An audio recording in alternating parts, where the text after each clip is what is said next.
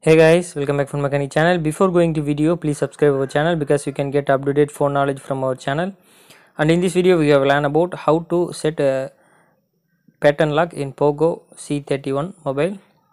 And then here we go. First, open the setting on our mobile, and then click password and security option.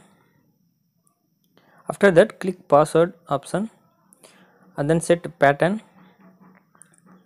Wait 3 seconds or 4 seconds and click got it, and then set your pattern as you like and confirm to again,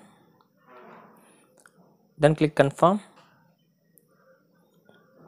If you want a fingerprint, just click add. If you don't want, just cancel.